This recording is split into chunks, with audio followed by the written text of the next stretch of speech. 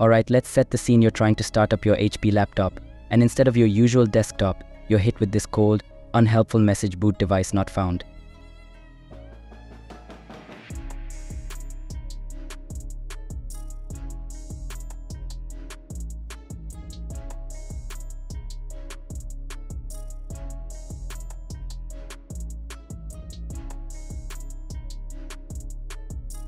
Is your laptop fried? Will you lose everything? Breathe. Before you jump to any conclusions, I've got a simple trick that might save the day. First, let's start from scratch. Make sure your HP laptop is fully powered off. Then power it back on, and as soon as you see that HP logo, start pressing the escape key. Press it a few times, just to make sure it registers. Now you should see a menu pop up. From here, press F10 to enter the BIOS setup. I know BIOS setup can sound intimidating, but trust me, we're just changing a few settings, nothing too deep. Once you're in the BIOS, use the arrow keys to find the boot or system configuration tab depending on your HP model.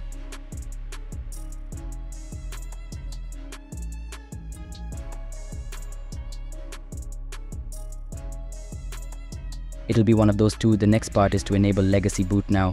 This option allows your HP laptop to recognize certain hard drives and devices that it might not with the default settings.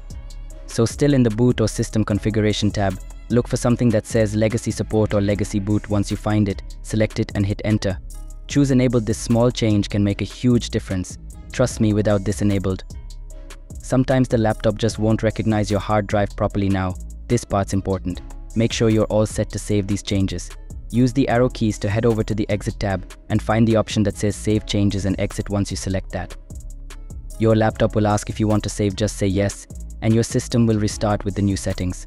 Now let's see if the changes worked. This reboot is the moment of truth, so hang tight.